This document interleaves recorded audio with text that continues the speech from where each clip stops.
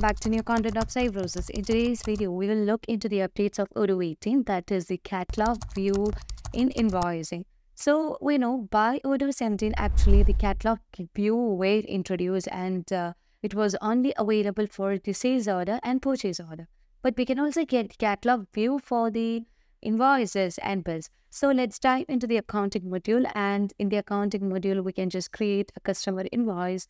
So as we just move on to the customer invoice, here you can see that we can just click on new button in order to create a new customer invoice. And let me fill out the details of the customer. I'm gonna choose my customer as Abigail Peterson, where you can see that the catalog view is now available for the invoices. So you can just add multiple products in a single click by choosing the add button, and it is also easy to remove a particular product from this view.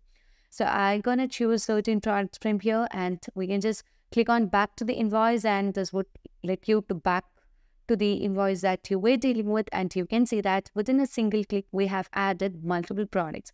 So if you want to confirm this invoice, you can just move on with the confirm button, and you can see that the invoice will be moving from its draft state to the posted state. Now this catalog view is also available in the vendor bills, and you can just choose a new button in order to create a new bill where you can just fill out the details of the vendor.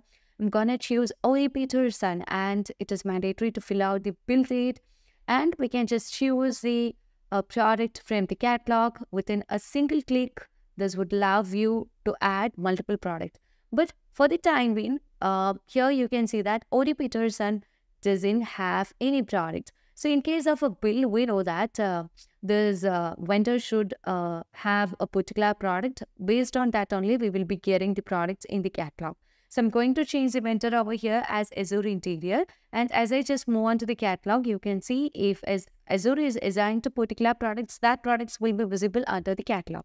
And here we can see that large desk, pedal pin, and office chair are the products owned by the vendor Azure Interior. So if we want to add that product, we can just click on add button in order to add them into our vendor bill.